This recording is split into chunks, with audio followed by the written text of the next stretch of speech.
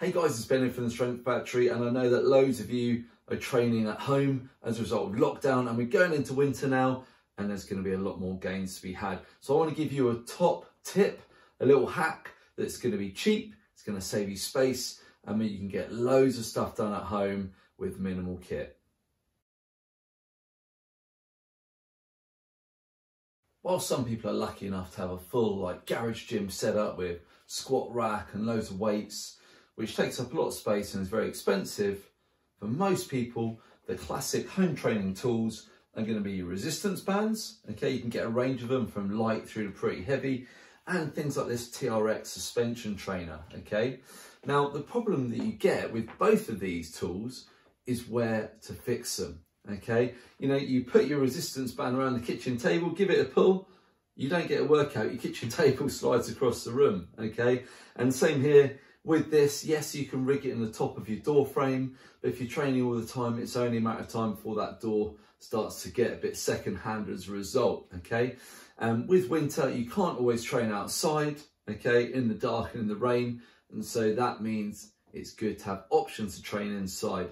And that is where this comes in. So I'm actually in my home gym setup now where, yeah, I've got a squat rack and a bar and all of that, but I need to use the space for various things. So the squat rack isn't fixed to the floor, and I found that I couldn't use either of these bits of kit.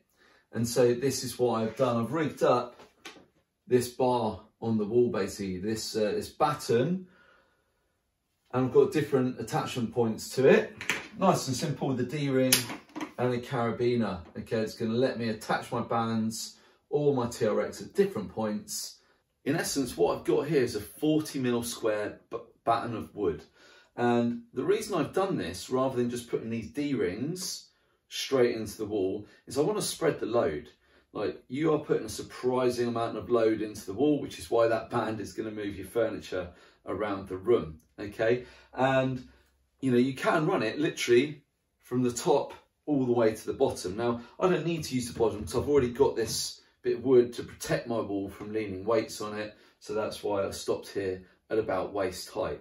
So I'm not going to give you a full set spike hacks like DIY video here, but you need to make sure you get it into the stud. This is a stud wall, okay?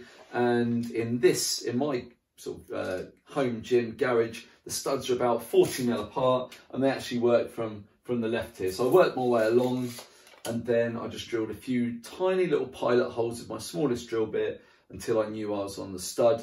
And then I fixed this absolutely bomber. I've got 6 really long screws in there, and it's a really solid piece of wood.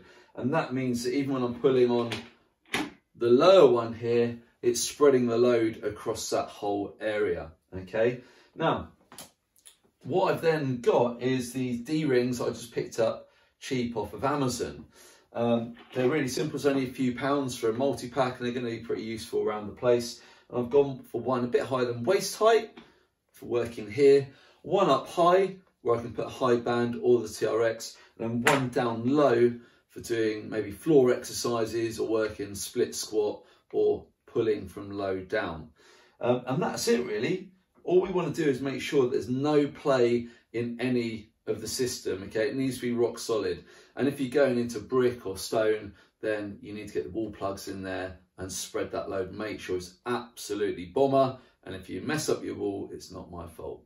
So you can see the setup here is really simple. I've got the D-ring screwed into the batten, and then look, you don't need to have properly rated climbing carabiners. They don't need that much strength. I used to climb a lot, so I had these anyway, so this is basically free. And then by having one here, it means I can quickly attach and detach bands. Okay, and again, I've got a carabiner on each D-ring because I already had them, I don't use them anymore.